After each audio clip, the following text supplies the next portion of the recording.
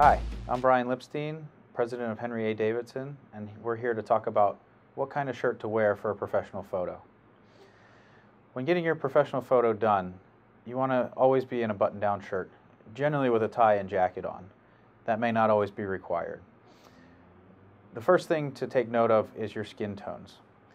If you have very light colored skin tones, you may not be able to wear a white shirt.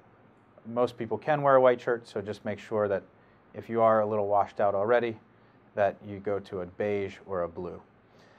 When taking a professional photo, though, you want to keep the shirt very light in color, and you want to keep the suit jacket dark.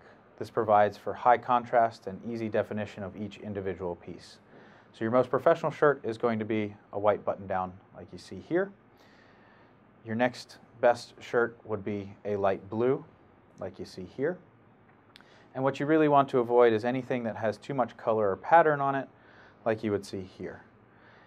The more color, the more pattern you add to a shirt, the more casual it's going to become, and therefore the more casual your photo would become.